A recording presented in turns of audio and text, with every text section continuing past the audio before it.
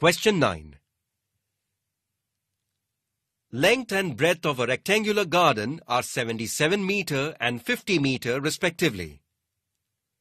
There is a circular lake in the garden having diameter 14 meter. Due to wind, a towel from a terrace on a nearby building fell into the garden. Then find the probability of the event that it fell in the lake.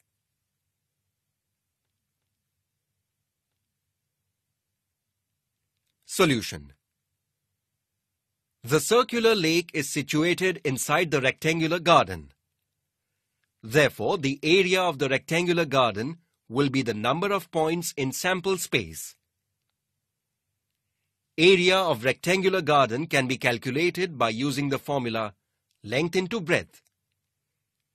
The area of the rectangular garden is equal to 3,850 square meter. Therefore, N of S is equal to 3,850. The rectangular garden has a circular lake in it of diameter 14 meter. Therefore, the radius of the lake is 7 meter.